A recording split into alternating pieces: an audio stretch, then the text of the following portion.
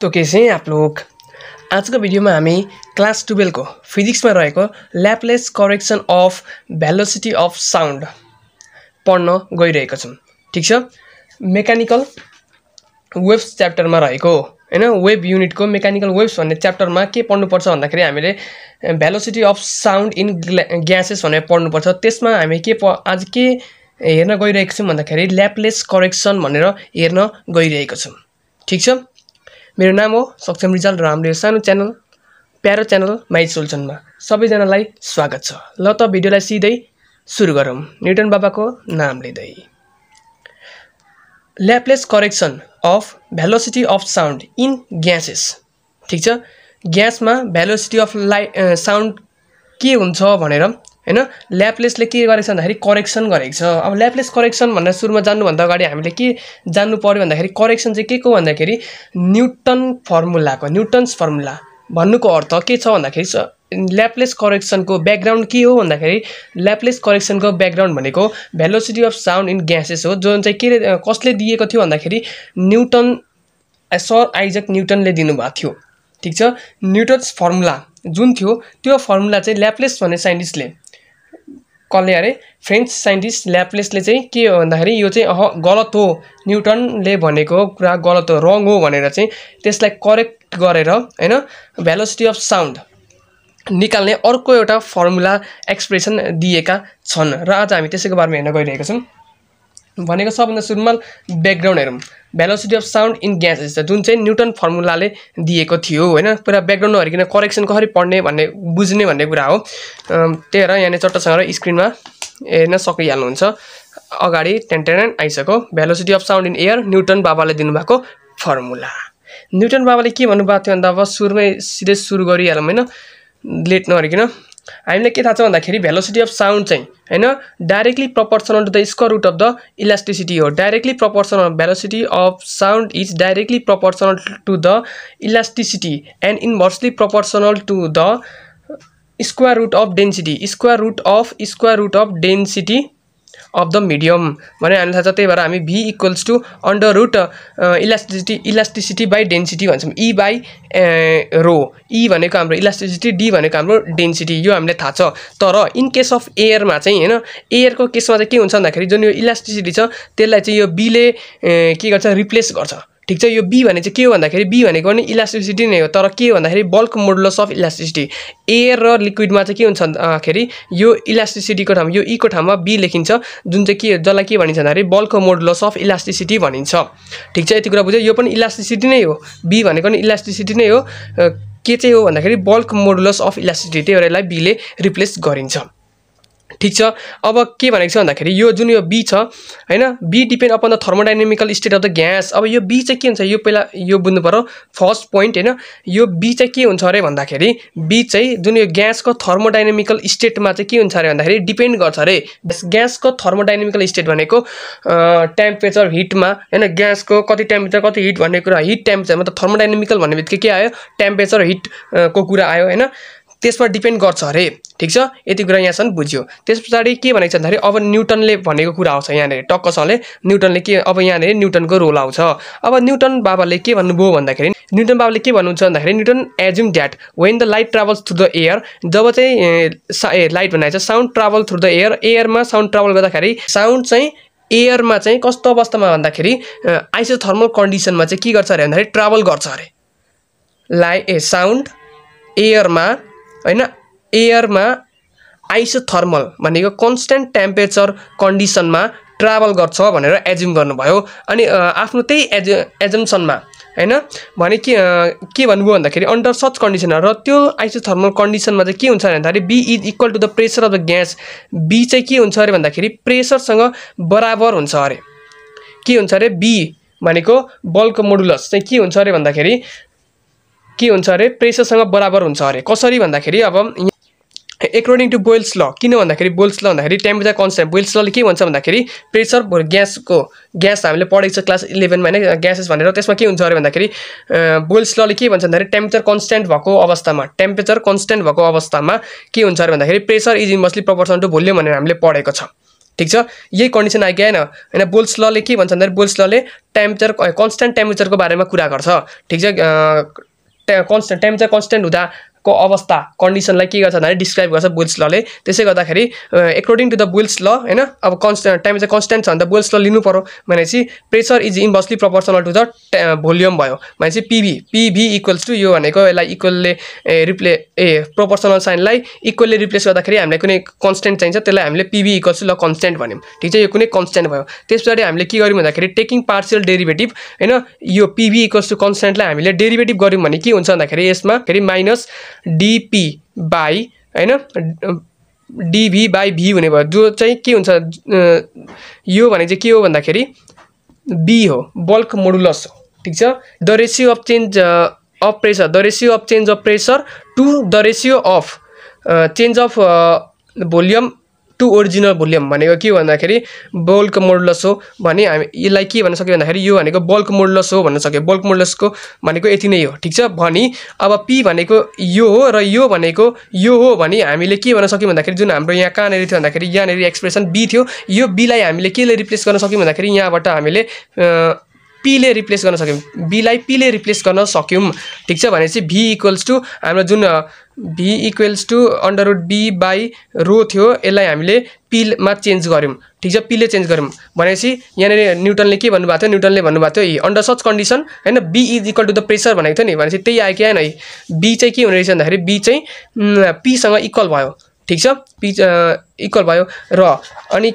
यति भइसकेपछि अब फर एनटीपी मा नर्मल टेम्परेचर प्रेसरमा चाहिँ के हुने भयो भन्दाखेरि वी हैव प्रेसर भनेको 780 mm अफ एच हुन्छ नर्मल टेम्परेचर प्रेसरमा अनि त्यसपछि त्यसपछि यो रो डेन्सिटी भनेको के हुन्छ भन्दाखेरि 1.29 किलोग्राम किलोग्राम पर मिटर क्यूब हुन्छ अब यो भ्यालु चाहिँ हामीले यहाँ राख्ने हो भने ठीक छ यसलाई यहाँ राख्ने हो भने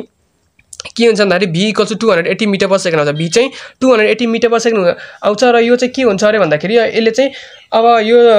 भ्यालुले चाहिँ एग्री गरेन अरे जुन इन्भेस्टिगेसन गरेर हैन एक्सपेरिमेन्टल भ्यालु जुन निकालेको थियो कति भन्दाखेरि 332 मिटर पर सेकेन्ड जुन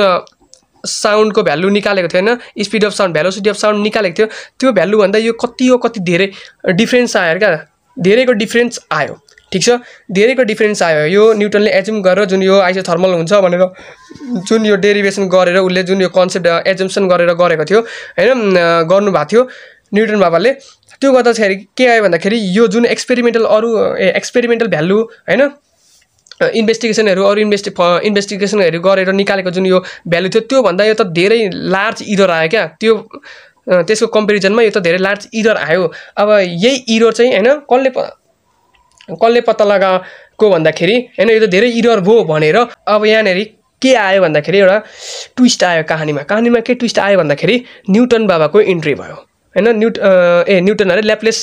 को इन्ट्री भयो ल्याप्लेसले आएर के भन्नुभयो भन्दाखेरि ल्याप्लेस जीले आएर चाहिँ के भन्नुभयो भन्दाखेरि जुन तपाईले यो आइसोथर्मल भन्नुभयो र तपाईले जुन यो भ्यालु निकाल्नु भयो 280 मिटर पर सेकेन्ड यो त हाम्रो एक्सपेरिमेन्टल हैन जुन इन्भेस्टिगेसन गरेर निकालेको भ्यालु 332 मिटर पर सेकेन्ड यो भन्दा त कति ग्रेट डिफरेन्स आयो ह्युज डिफरेन्स आयो रङ इरर आयो भनेपछि तपाई रङ हो भनेर के भन्नु भन्दाखेरि ल्याप्लेस जीले भन्नुभयो ल्याप्लेस जीले किन यस्तो भन्नु भन्दाखेरि हैन न्यूटनले जुन भनेको न्यूटन बाबाले जुन भन्नु भएको थियो हैन के हुन्छ अरे भन्दाखेरि यो चाहिँ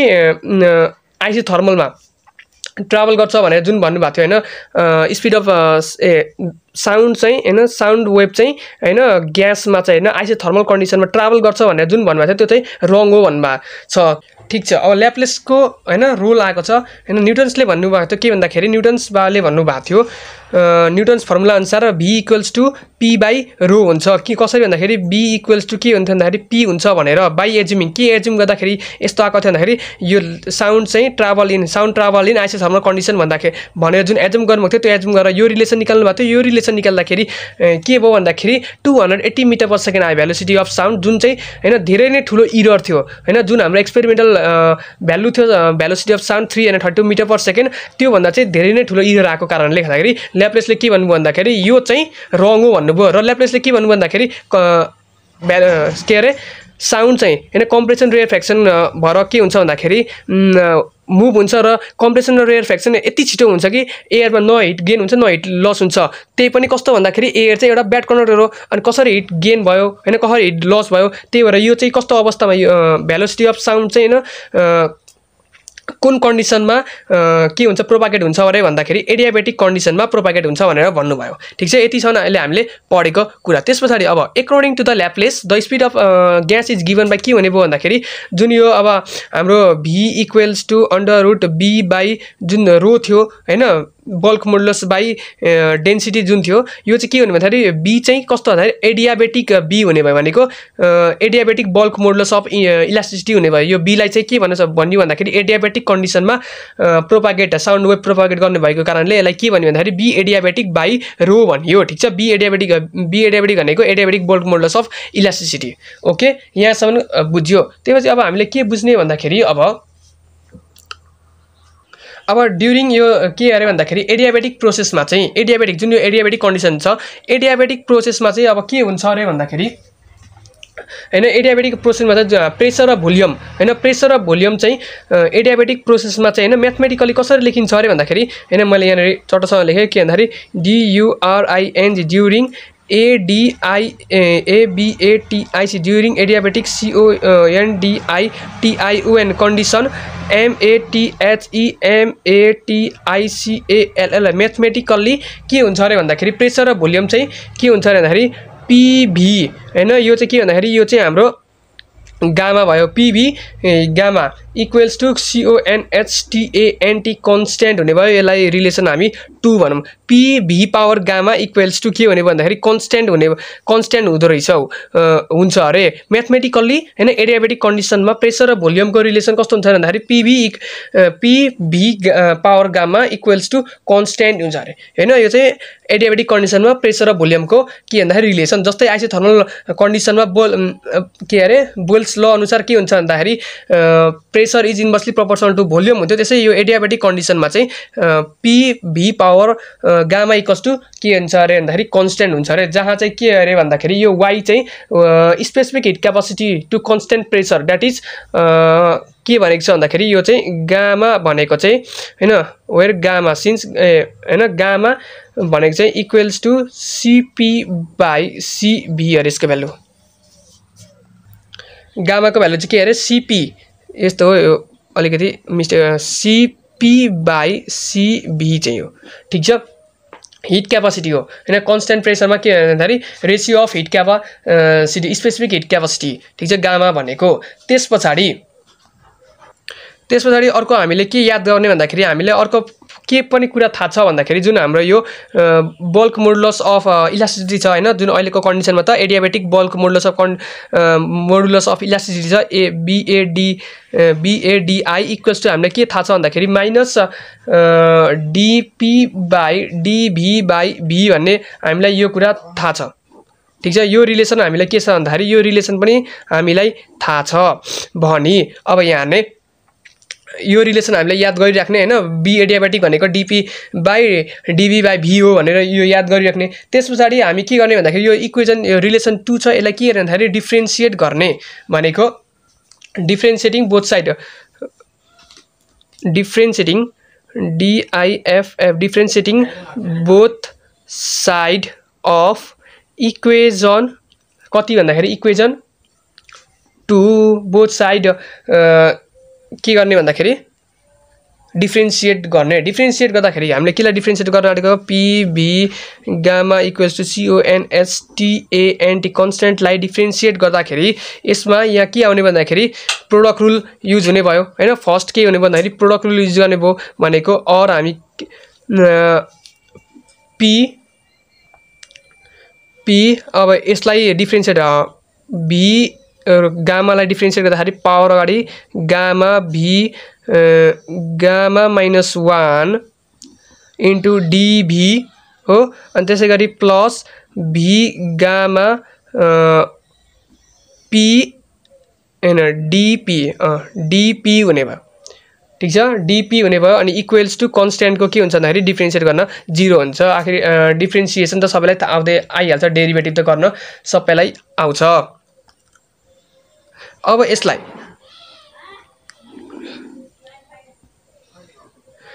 अब के हुन्छ भन्दाखेरि यसलाई हामीले लेख्दाखेरि अब यसलाई हामीले के लेख्न सक्छौं भन्दा यसलाई हामी लेख्न सक्छौं यसलाई हामी यो dp ठीक छ के अरे dp इक्वल्स टु माइनस यो गामा p v गामा -1 हैन इन्टु dv ठीक छ इन्टु dv बाइ के ले गर्न सक्छ भन्दाखेरि v गामा गर्न सक्छौं ठीक छ भनेपछि इक्वल्स टु यहाँबाट हैन यो गामालाई एकछिन हामीले निकाल्दाखेरि pv भनेको गामा इन्टु v -1 भयो हैन into dv by v gamma छ यो र यो के हुने भन्दाखेरि यो र यो क्यान्सल हुने भयो अनि equals to -r p dv by यो v तल झर्ने भयो dp इक्वल्स टु यति हुने भयो र यसले यहाँ और के हुने भन्दाखेरि v dp बाइ यो dv यहाँ आउने भयो अनि equals to minus rho p हुने भयो और रो भन्न आएछ फेरि कहाँबाट gamma p equals to minus dp by dv by यो v तल झर्ने भयो र यो भनेको कति भन्दाखेरि यो भनेको हामीलाई थाहा छ b हो भनेर ठीक छ अघि नै मैले के भनेको थिएँ भन्दाखेरि यो याद गर्नु भनेको थियो यो भनेको के भन्दाखेरि यो भनेको चाहिँ हाम्रो यो हो ठीक छ b भयो भनेपछि यसलाई हामीले डेरिभेसन गर्दाखेरि हामीले के थाहा हुनु पर्यो भन्दाखेरि हामीले जसरी भए पनि यसलाई डिफरेन्शिएट गरेर हामीले यो यसको भ्यालु चाहिँ कति निकाल्नु पर्यो भन्दाखेरि भ्यालु चाहिँ हैन प्रेसरको भ्यालु चाहिँ हामीले यो b निकाल्नु पर्यो जसरी भए पनि भनेपछि यो के भन्दाखेरि यो भनेको यो रहेछ हैन गामा p भनेको प्रेसर हैन गामा इन्टु प्रेसर भनेको चाहिँ के रहेछ भन्दाखेरि b रहेछ हो भने पछाडी हामीले अब यसबाट ठीक छ यो रिलेसनबाट हामीले अब के गर्न सक्यौं भन्दाखेरि यो रिलेसनलाई हामी रिलेसन 1 2 3 भन्यौं रिलेसन 3 भनेर हामी के भन्न सक्यौं भन्दाखेरि v इक्वल्स टु अब के हुने भयो भन्दाखेरि हैन के थियो v इक्वल्स टु हामीलाई थाहा भएको भनेको b बाइ रो थियो भने हामी यसको सट्टामा के लिन सक्यौं v equals to under root b भनेको के छ b भनेको अब यो हुने भयो किन भन्दाखेरि b इक्वल्स टु पनि यो इक्वल्स टु पनि यो भने यो इक्वल्स टु यो हुने भयो कि हैन भयो भनेपछि गामा p बाइ रो भनेर हाम्रो एउटा अर्को इक्वेसन 4 आयो रिलेसन हामीले 4 निकाल्यौं र ल्याप्लेस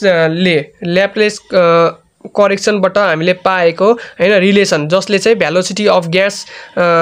साउन्ड इन ग्यास दिन्छ त्यो चाहिँ रिलेसन यही हो हामीले चाहिने हैन ल्याप्लेस करेक्सनबाट निकाल्नु पर्ने रिलेसन यही नै हो velocity of sound in gas v equals to under root हैन अन्डर रुट के अरे गामा p बाइ रो ठीक छ गामा p बाइ रो अनि 8 अब फर ntp हैन फर air 8 ntp मा के हुन्छ pressure equals to 760 mm of at g हुन्छ हैन रो भनेको प्रेसर डेन्सिटी भनेको 1.29 किलोग्राम पर मिटर क्यूब हुन्छ र यो जुन यो गामा छ यो गामाको भ्यालु चाहिँ कति हुन्छ अरे भन्दाखेरि 8 ntp मा 1.41 हुन्छ र यो सबै भ्यालु यहाँ राख्दाखेरि के आउने भयो भन्दाखेरि v इक्वल्स टु के आउँछ v इक्वल्स टु v को भ्यालु 332.2 मिटर पर सेकेन्ड आउँछ ठीक छ कति आउँछ 332 मिटर पर सेकेन्ड आउँछ र यो भ्यालु चाहिँ हैन नियरली जुन एक्सपेरिमेन्टल भ्यालु थियो 332 मिटर पर सेकेन्ड त्योसँग यो के भन्दाखेरि नियरली एकदम इक्वल नियरली भन्दा नि एकदमै इक्वल अलमोस्ट इक्वल छ ठीक छ 0.2 मात्रै के आएको छ भन्दाखेरि इरर जस्तो आएको छ हैन यो एकदमै अलमोस्ट त्यति नै सेम भ्यालु भएको कारणले यो चाहिँ यसलाई चाहिँ अब के मानिन्छ भन्दाखेरि सही मानिएको छ यो चाहिँ राइट हो भनेर चाहिँ यसलाई चाहिँ हामीले के भनेको छ भन्दाखेरि यो चाहिँ राइट हो भनेको छ ठीक छ र यति नै हो हाम्रो के हो भन्दाखेरि ल्याप्लेस correction of velocity of sound video कस्तो लाग्यो हैन आजलाई भिडियो यति नै भिडियो कस्तो लाग्यो भिडियो बारे केही सल्लाह सुझाव प्रतिक्रिया केही छैन कमेन्ट बक्समा लेखिदिनु भिडियो मन पर्यो भने साथीहरुलाई शेयर गरिदिनु नयाँ छ भने सब्स्क्राइब गरिदिनु र सधैँ पढ्दै राख्नु रमाइलो र केही प्रब्लम भयो just search MYMY SOLUTION solution. Okay, see you in the next video. Take care. Bye bye.